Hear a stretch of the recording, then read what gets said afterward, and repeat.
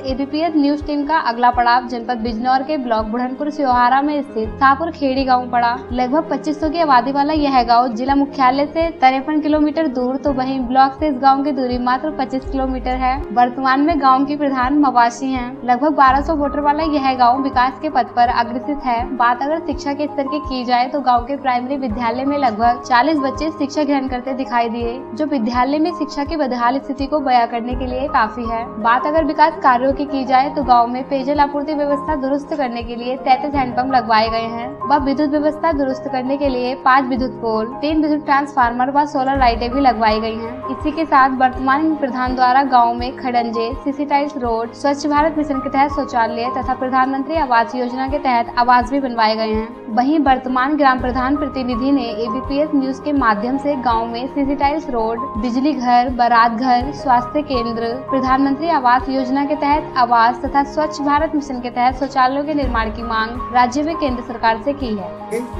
तो मैं प्रधान रहने वाला हूँ और काम करने वाला जो मुझे पैसा मिला वो मैंने करवा दिया और काम मेरा बहुत ही रह गया है करने से।